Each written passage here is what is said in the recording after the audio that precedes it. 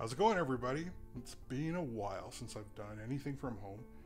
Been busy, work's been really busy, and started keto, and so my energy was sort of not all there, but feeling good now. So while I've been away, I've been experimenting with a few things because Santa Claus was very good to me this year. So Santa got me a crazy, obnoxious vlogging rig, and well, here it is.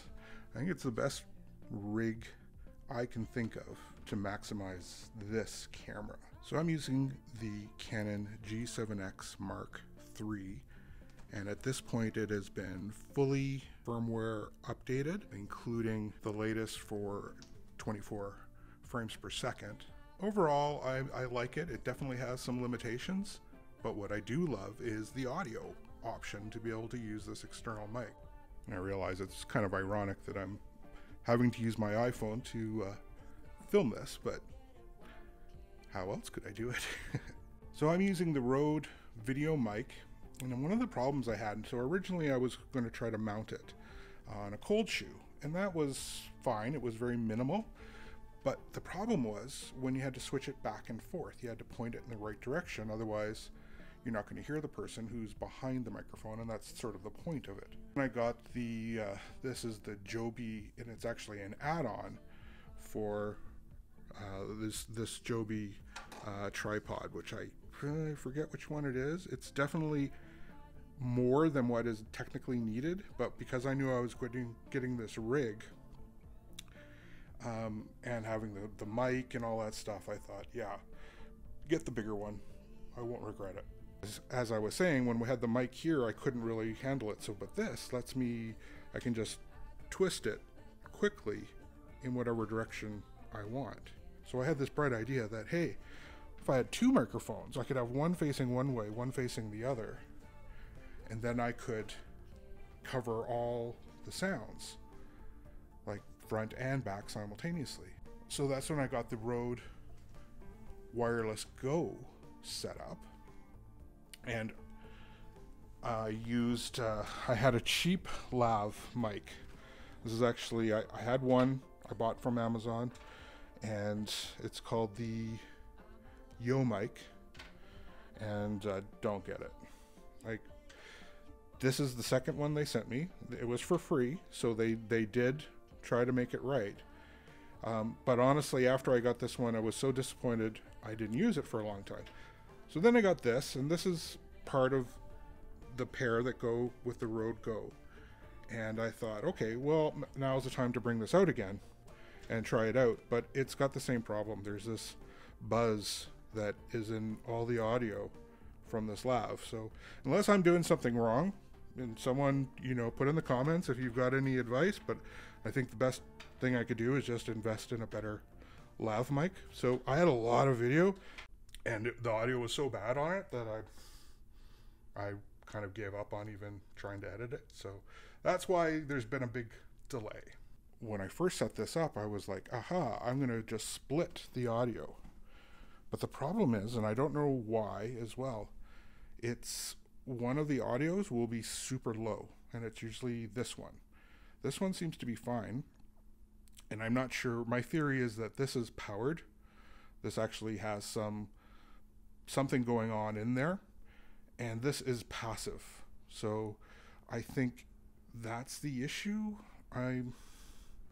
Or it could be, I don't know. I'm going to try getting a splitter that turns one. So the one I was using combined the audio. So it's like if you're sharing headphones, but I want to get one that splits.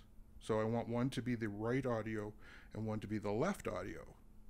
And my theory is if I do that, I can adjust the gain on one channel to bring it up, and then on the other, the same thing. I can just adjust the gain for left and right, and then maybe I can get it to balance that way. That's a theory yet to be proven. So again, other than the fact that it's kind of obnoxious, I really like this rig. And this is a new UU rig that I got on Amazon. And this is a more advanced rig, I would say, than the first one I had. The first one just had a cold shoe. This one has screw mounts all over the place, cold shoe, mounts all over the bottom, a big grip. So it really helps out, and it just gives you all these options to slide things around. The other one wouldn't allow this and that to be connected at the same time. So that was very limiting as well. So I'm glad I'm happy with this. But having the guts to walk around pointing that at my face is a whole other story. So here I am on my rig with just that Rode microphone. I'm not using the other one because I'm just going to try this out for a while and see if maybe I'm going to go back to this. There's certain occasions I'll use the wireless, but I think I'd rather have the lavalier, so I'm going to wait till maybe I get a better one. Just a typical Saturday. We might do something today. I don't know. Char didn't sleep well, so she slept in, and it's 11:30 in the morning. We like to move slow on the weekends. I mean, that's what it's all about. Just gonna clean the kitchen and go from there.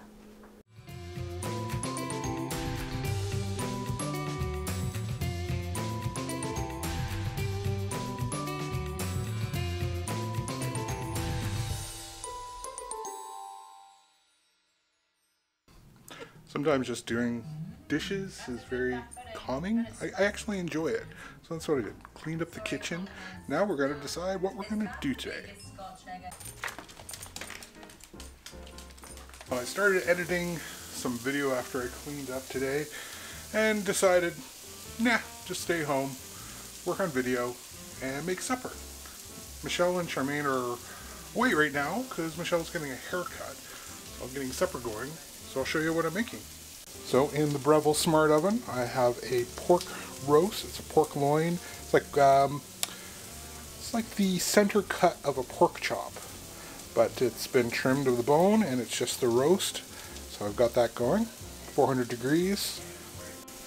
And over here, I'm frying up some garlic, onions, red onions, and white onions, as well as some celery. And this is going to be cauliflower rice, fried rice. So this is a cauliflower rice you can get at Costco, or we get at Costco. I've just microwaved it first, and it's pretty much ready to go in the pan as soon as everything's all done, ready for it. So I've been back on keto for about 2 weeks, and I've lost about 14 pounds. So pretty par for the course. Still got a little bit more to go to drop the weight from Christmas, but it's coming off, and I'll get back to where I was before, and I'll get lower. Whenever I make this, I make sure I use sesame oil. Sesame oil just adds up a little bit of extra, more authentic flavor. I think that like you would get maybe at an Asian restaurant or Chinese restaurant. So that's what I'm going to do. Now I'm going to put in the egg. So I've just made a little circle here in the wok. I'm going to add a bit more of the sesame oil. Let's see how I do with one hand again.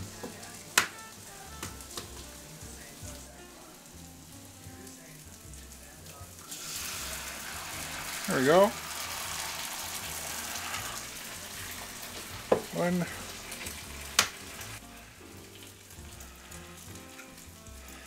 And two.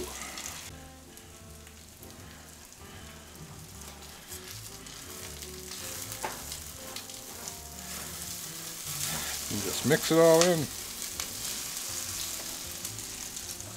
Now in goes the cauliflower. 2 bags of it.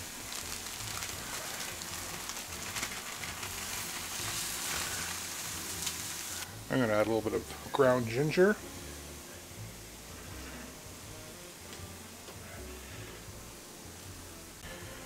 And give it a good stir.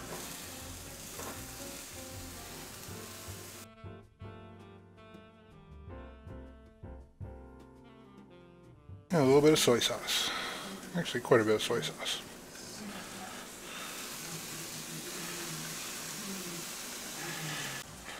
Felt like it needed another egg.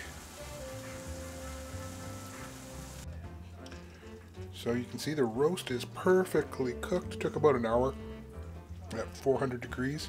It's covered in garlic powder, onion powder, rosemary, mustard powder, kind of my own special little mixture, and I've stuffed it with chunks of garlic and jalapeno pepper.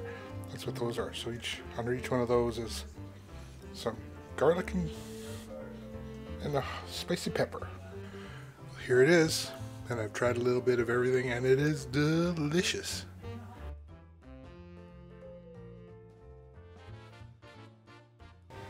Check out the new lighting in the bar. It's those LEDs that you can change them to any different color. Alright, I'll let you know what we think of Honeyland. It's now the next day because late at night and me do not get along, and I love to fall asleep during the second feature. Anyways, we watched Honeyland. It's nominated for an Academy Award. What did you think? I thought it was quite interesting, very cinematic, something that we typically wouldn't watch, but it was quite interesting. Yeah, I thought it was beautiful. It was sad. It was poignant. I mean, it really shows that, you know, we worry about a lot of materialistic things in our world, and I think we probably put too much emphasis on it. And that movie just showed the simplicity of that life can be, the balance, just, you know, to keep things in order. I'd highly recommend watching Honeyland. If you like movies, if you like film, like cinema, definitely check out Honeyland. Thanks for watching. We'll see you next time from The Holy Moly. Bye-bye.